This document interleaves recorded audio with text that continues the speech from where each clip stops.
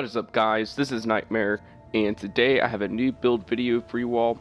This is my Stamina Dragonknight builds for the Wolfhunter update. This is a PvP build, and I am calling it the Berserker-Knight. This build is something a little bit different than my other builds I usually work on. My past builds, I focus on two main things: high weapon damage and burst combo damage, and sustain, either magic or stamina recovery, whatever build I'm running. However, for this build, I completely changed it up. Instead of making damage and recovery or sustain my top priorities, I made being tanky with high survivability my main priority, and then damage and sustain came second, which you will see with the sets I'm running. Now, although we focus on being very tanky with this build, I still made sure that we still have a lot of damage output. As you see, I will have around 4,500 weapon damage with the sets I'm running. And then our recovery is still pretty good with being a Dragonknight, getting our resources back from ultimates, etc., using two-handed passives to also boost our stam recovery, so on and so forth. You'll see. So with that, let's get right into the gear and the main items we're going to be using. So first off, what I'm using is the Asylum Greatsword, and I'm using this on the front bar. This is our main bar. Excuse me. So Asylum Greatsword with Nirnhoned trait, just to boost that weapon damage up even higher. And then we're running a Disease Enchant. Disease Enchant is very strong because of the Major Defile that it can proc. This is just going to help us burst down very tanky targets that heal a lot, like heavy armor, Templars, etc. This is going to help us kill them better with the reduction to their healing. So Disease Enchant's very good with stamina builds. I usually run it a lot. If not Disease, then I'll run sometimes I run Fire on Dragonknight, sometimes I run Shock on Sorcerers, and I don't really need to run Disease on Nightblades anymore because Disease Enchant procs Major Defile, and Incap also procs Major Defile, so you can swap it up accordingly. But for this build, like I said, Asylum Greatsword, Nirnhoned, Disease Enchant, and the main reason why we're using this is the two-handed passive. And whenever you execute with Reverse Slash, we're using Executioner, you're going to generate 14 ultimate. So this doesn't mean that you have to execute a kill to get the 14 ultimate. If it's a tanky target and they're sitting below 50% health for an extended period of time, and you're slashing this Executioner on them multiple times, you're building ultimate every time it hits. So at around 25% health on the enemy, you're getting the 14 ultimate every time. At about 50% health, or 50% health, you don't really get the full ultimate because it varies based off how much health they have. But if you're going to town executing someone on 25% health and they're just floating there, you're going to get ultimates like crazy.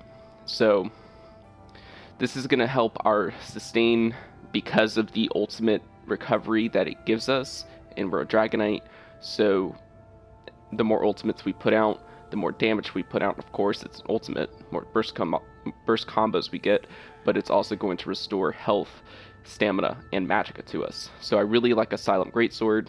Comes in handy with this build. Next up, I'm using the Master's Bow. Master's Bow infused with a weapon damage enchant. This is pretty much the only damaging set that we're running other than our 3-piece jewelry set that I'll show you later. But the Master's Bow is very important for this build. And this is where most of our weapon damage stat comes from. As you can see, infused weapon damage enchant gives us 450 weapon damage, and then any target that is applied with poison arrow or poison injection, you're going to do 300 more. You're going to get 300 more weapon damage when attacking that target. So you're going to open up on the bow and then just focus them down with your main bar with the greatsword. Before I move on, the reason why we're using greatsword is because of your two-handed passives. You're getting swords increase damage done by 5%. If you used an axe, you'd get more bleed. If you used a mace, you'd get more physical penetration. I prefer swords, but you can use whatever you got, really. I know Asylum is a little bit trickier for most players to get, but it is very important for this build. So is the Master's Bow, another item that is a little tricky to get. I'll explain some other sets that you can move around if you don't have the Masters and Asylum weapons. Next up, for our two-piece monster set, we're using Bloodspawn. Two-piece Bloodspawn, both heavy. So we're running 7 heavy with this build. Ideally, you would want 5 heavy, 1 medium, 1 light. I just don't have a medium helmet or a light shoulder at the moment, so I'm running what I got. Bloodspawn is going to be very important. It's going to increase our sustain and our tankiness. So sustain-wise, we're getting a 1-piece stam recovery bonus, and then we're also getting ultimate back. So that's our way of getting sustained through a Dragonknight with Bloodspawn, and then we're getting tankiness. Whenever it procs, we're getting 6200 physical and spell resistance for 6 seconds. And this will proc quite often whenever you're taking a lot of heat, a lot of damage. So this is an ideal set for a Dragonknight. My head is infused with a tri-stat glyph on there at the moment. I might change it in the future to just a regular stamina glyph, but this is the only multi-effect enchant I have on. We're running 6 impin and 1 infused, so this is the 1 infused piece with a tri-stat glyph. And then the shoulder is impin stamina enchant. Our main 5-piece set we're going to be using is going to be Pariah. Pariah is going to be all impin, all stamina enchants. Now Pariah, the 2-piece is going to give us max health, 3 and 4-piece physical and spell resistance. Very nice. It's going to make us very tanky. And if you're not aware of what Pariah's 5-piece does, it's very interesting. As your health gets lower, your physical and spell resistance gets higher.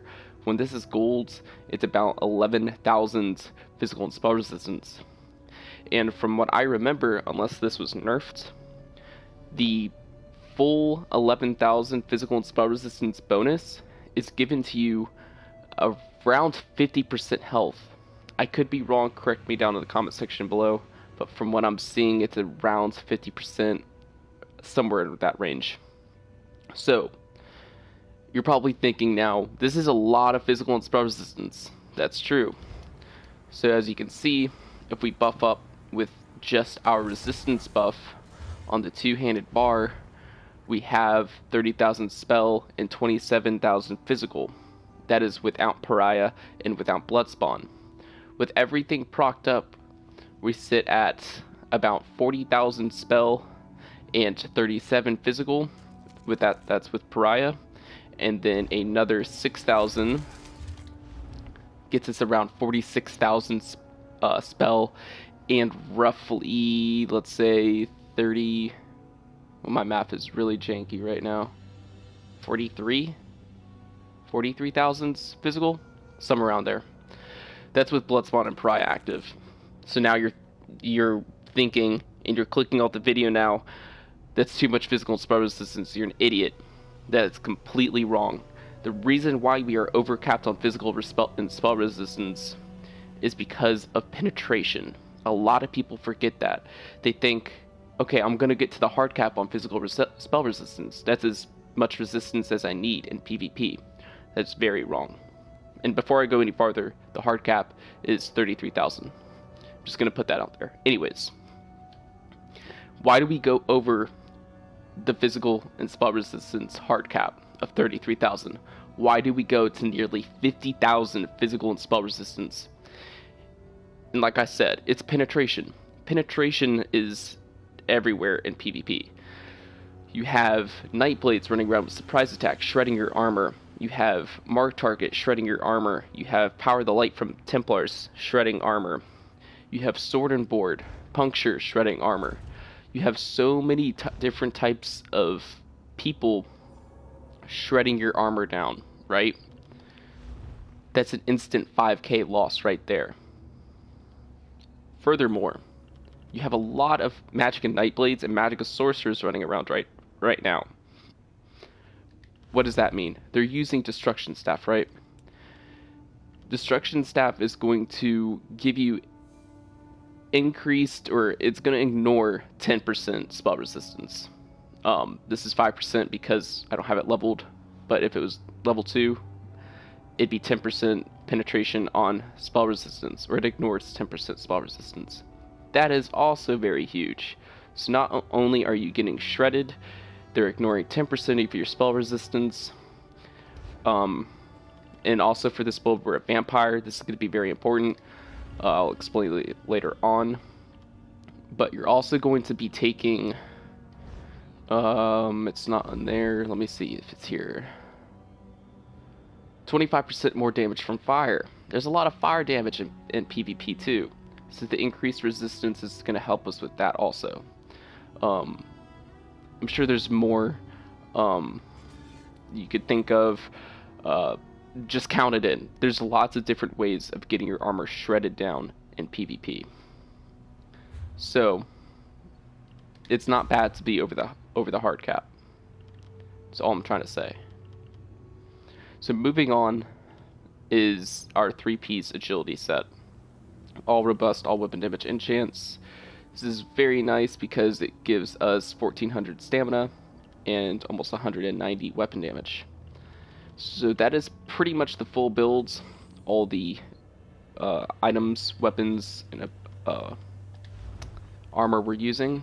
The potions I'm using right now are these: Essence of Immovability. We get Major Savagery, Stamina Return, Stam Recovery, and then Immune to Knockback. These are very good potions. And then sometimes I use these Lingering Health Potions for Major Vitality and the Health Every Second. These are very nice. Recently I've been coming across a lot of AIDS builds, cancers builds, whatnot, and a lot of dot stacking. So I'm having quite a bit of trouble healing. I know my resistance is good, but I'm having trouble getting my health back up. So that is due to a lot of Major Defile and Minor Defile being stacked on me whenever I try to get an X clip, and then also lots of dots being applied. So these should help a lot since we don't have a cleanse. So these two potions are very good. The food I'm using, which I am out of, I just recently ran out of it, is the Dubious Chimerian Throne. So Stam Recovery, Max Stam, and Max Health. These are very good. Alright, so moving on, let's go over my skills next. I'm going to go over my 2H bar, which is my main bar first. So first off, we have Critical Rush. This is my gap closer, and it is a little bit of damage. It always crits. Pretty good. I like having a gap closer, especially on a heavy armor builds. We're a lot slower. We can get kited around very easily, especially against magic and nightblades and magic and sorcerers. They will kite you all day around Cyrodiil and in battlegrounds. So the gap closer is very important.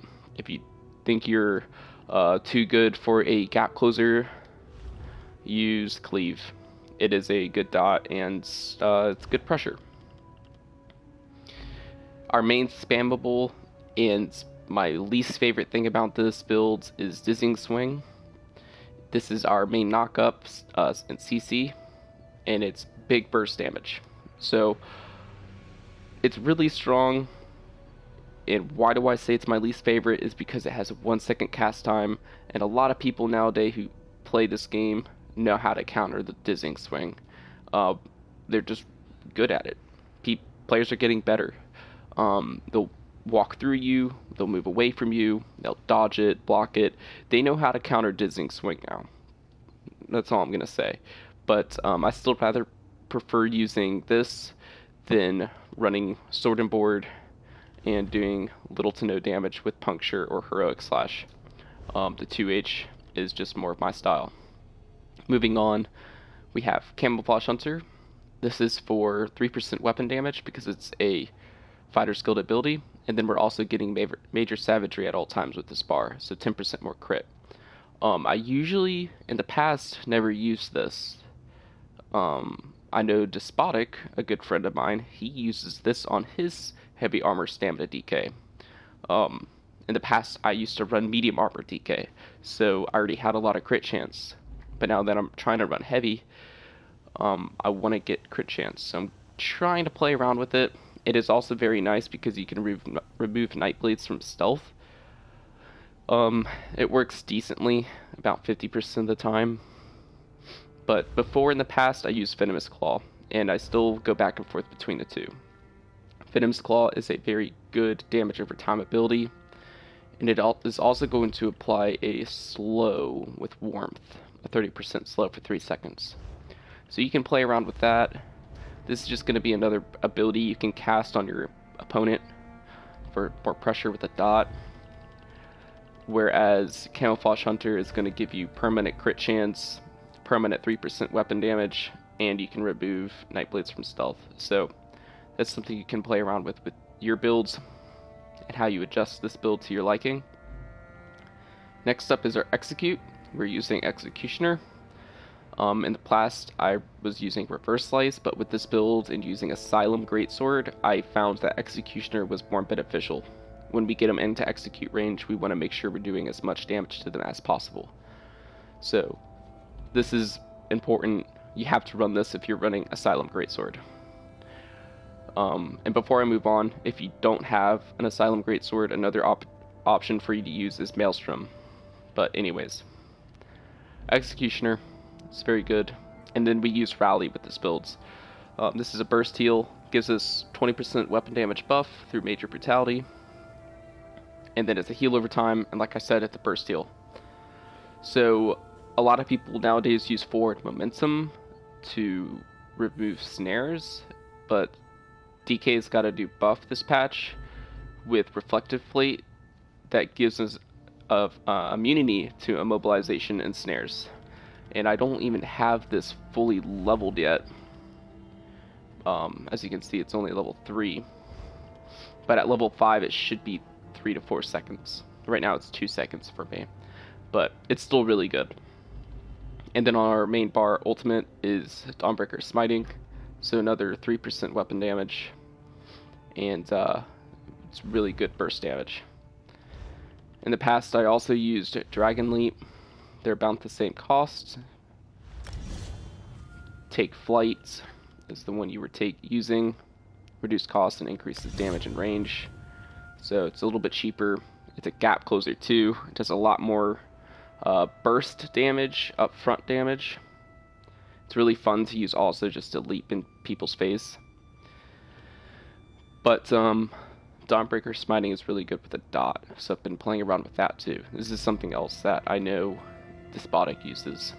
So Despotic is a really good player. If you don't follow him or subscribe to him, I definitely recommend it. I'm trying to learn from his videos and from his builds.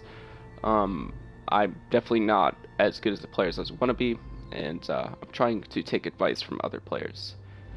So, Camouflage Hunter and Dawnbreaker Smiting are two choices that I'm using because of Despotic. So, thank you.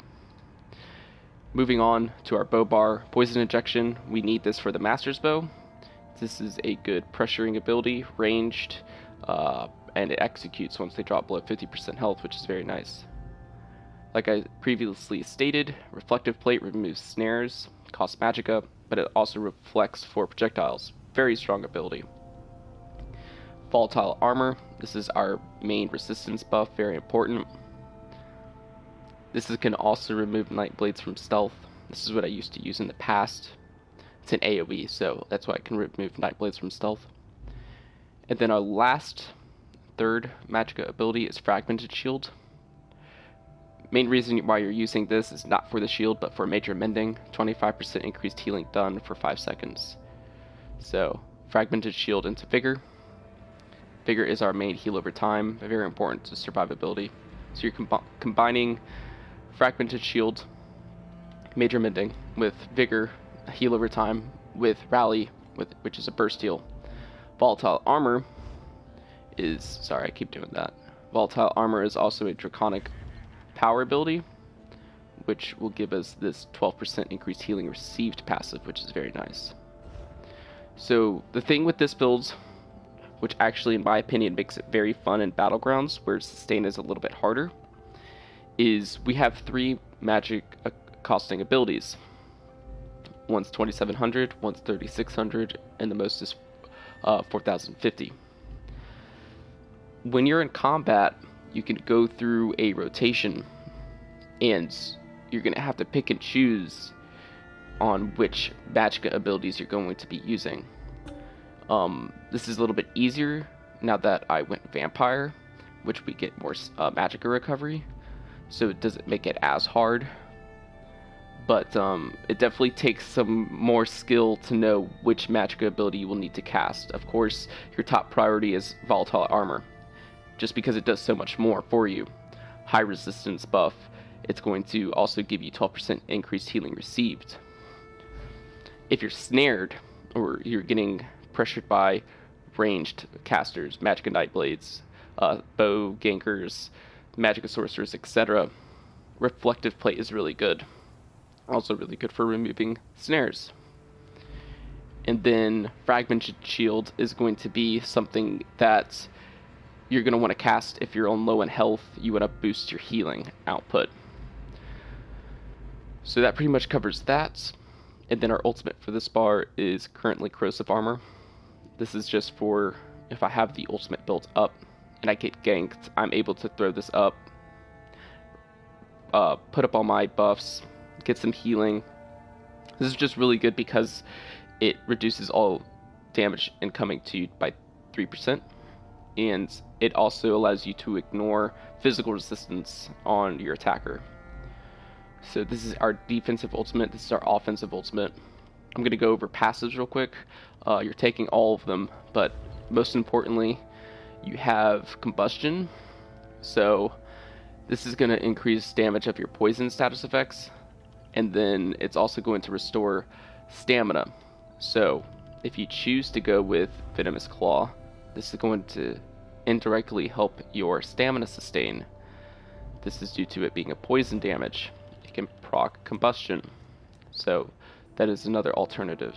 Warmth, again with your Venomous Claw, it's going to apply slow.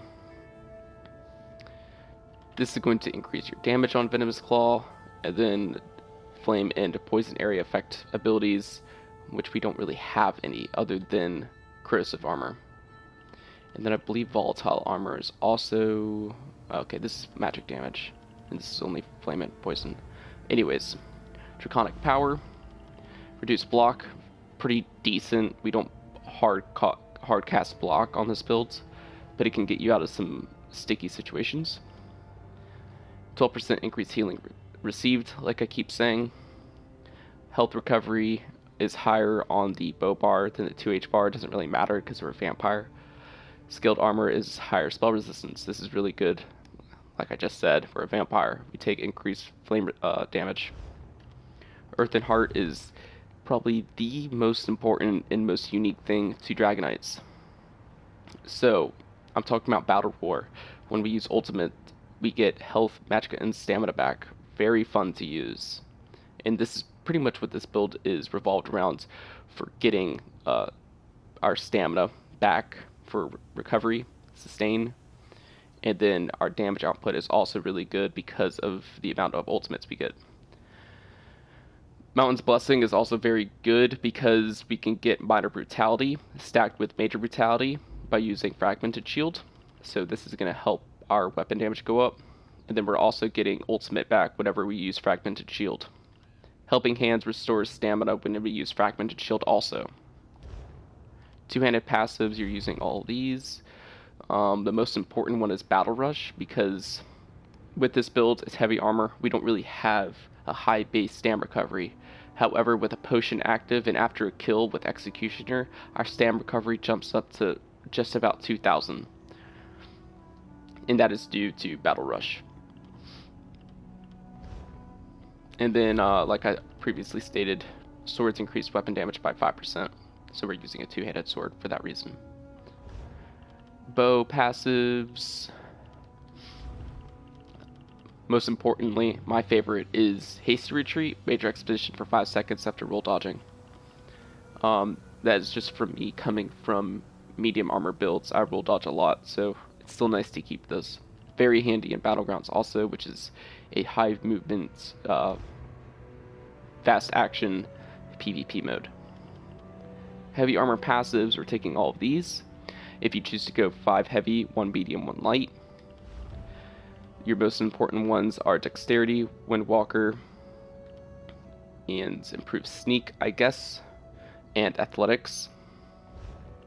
And then Recovery, and this one here.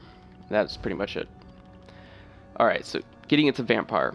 Why did I go Vampire with this build? First off, Supernatural Recovery, 10% Magic and Stam Recovery for both bars. As compared to me running Werewolf and putting Werewolf on my back bar, I only had 15% Stam Recovery on the back bar. This is a lot better for this build. This is a main focus for our recovery. And then next up, this is the main reason, Undeath passive. 33% reduced damage when you fall below 50% health. This comboed with Pariah makes you extremely tanky and hard to kill. And that's pretty much my main reasons for going Vampire. I definitely recommend going Vampire if you're using this build.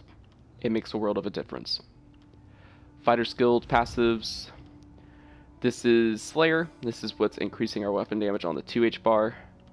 3% right now because we have Dawnbreaker Smiting on.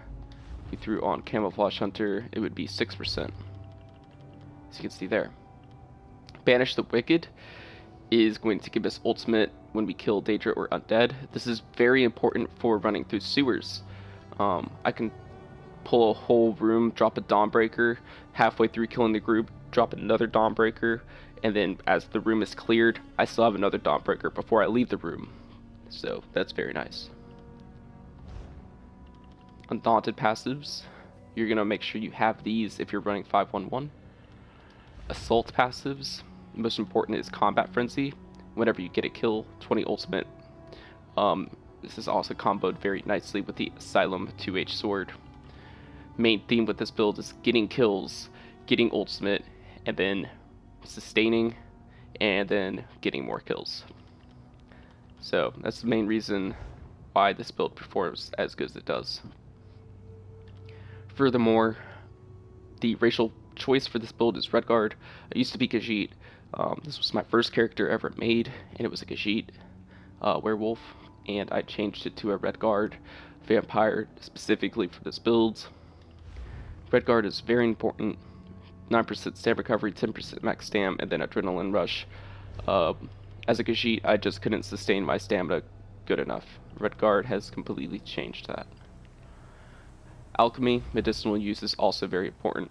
So that pretty much covers passives and skills. So up next, I'll go over my champion point setup, starting with the blue tree. 75 into Mighty. This is for 14% increased physical and poison and disease damage. Very nice. And then I run 72 Master at Arms. We have a lot of burst direct damage attacks, so we're getting 23% increased damage with that. 37 into Blessed. Highly recommend at least putting 37 into Blessed. This increases your healing done. Very important. We have 28 into Precise Strikes, since we do have some decent crit chance. And then 40 into Thaumaturge. If you're just running Poison Arrow, Venomous Claw, Volatile Armor also has a dot, and then your Dawnbreaker of Smiting has a dot. Also, Corrosive Armor has a dot. So you do have quite a few dots with this build. But you can pull some out of Thaumaturge. I may do that in the future. And then we threw the rest of our points into Piercing for 8% increased physical penetration. Also, this is another reason why we go over the hard cap with physical and spell resistance. It's because of Piercing and spell erosion. So champion points can also increase penetration. Moving on, we have 40 into Ironclad, 16% reduced direct damage taken. 40 into Thickskins, again, 16% reduced direct damage done, or I mean damage over time, excuse me. Then we have 31 into Resistance for increased crit resistance. And then 37 quick recovery. Also recommend at least putting 37 into quick recovery. 9% increased healing received. Then we have 56 into both Hardy and Elemental Defender. 12% reduced damage across the board. Unchained passive is very important for stamina sustain. And then Last Stand is very important for getting our ultimates. If for some reason we drop below 20% health, we're going to get major heroism, which is going to increase our ultimate gains.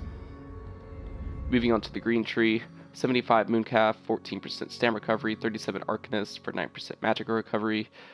We do have some pretty decent Magicka recovery with this build, which is needed since we have 3 pretty expensive, very important defensive Magicka abilities with this build. 27 Tenacity for 7% increased stamina returns on heavy attacks. 27 Siphoner, 40 Warlord, 3 Sprinter, and then 51 Tumbling. You can remove some from Tumbling if you choose to. Like I previously stated, I have come from medium armor builds. It's what I'm comfortable with, so it's a habit of mine to roll dodge a lot. That's why I have so many into Tumbling. But you can change this if you see fit. And that pretty much covers the champion points. Alright guys, so I'm going to just show you my buffed up stats real quick. I'm going to let these guys kind of beat on me, and I'm going to take some damage so I can show you how my stats look once they're getting buffed up. So as you can see right now, let me actually activate volatile armor. So we're at 40% health, 36,000 spell, 33,000 physical. It's still going up. 25% health. Blood Spawn is active. 9% health. We're at 44,000 and 41,000. I'm gonna heal up real quick. So from the looks of it, actually, I don't think Pariah is really stopping any time soon at high health. It looks to me like it's still increasing in resistance even as I drop below 25% health. I'm gonna keep getting beat up here for a quick minute, see if I can drop down below 50 again. So I'm at 80, 33,000 spell, 36,000 physical, 50, 41,000 spell, 38,000 physical. That was with Blood Spawn active. 30%, 36,000, 33,000, 37,000, 34,000. Alright, let me show you my weapon damage real quick. So with just my major and minor brutality, that's 36,000 weapon damage, or sorry, 3,600 weapon damage. With the bow, of course, I get stunned there, but 42,000 weapon damage.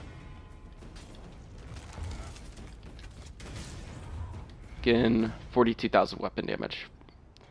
And we are missing another 301 to be exact from the Master's Bow. So really, we're looking at 4,500 weapon damage, roughly 46,000 spell, 43,000 physical.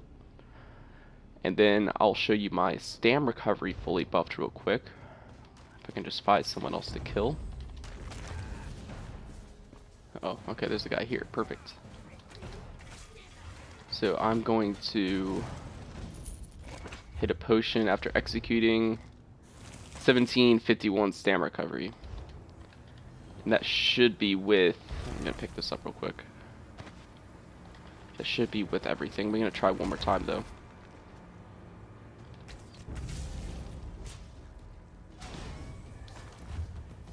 Again, 1750.